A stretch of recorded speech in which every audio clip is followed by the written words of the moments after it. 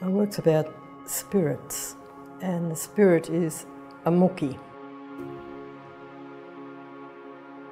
There are many stories that have been told over the years about the Mookie within the Yorta Yorta side of my family, and it's always stayed with me.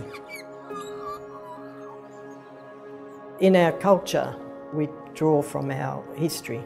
The Mookies around the waterhole is a tribute to the ancestors when they would travel across country to various places and how they used to relate to the land.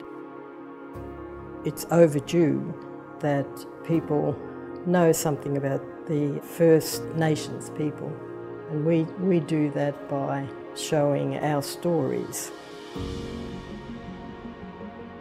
It means a lot because it's educational for the wider community. If someone looks at it and they'll be thinking, you know, what's that story?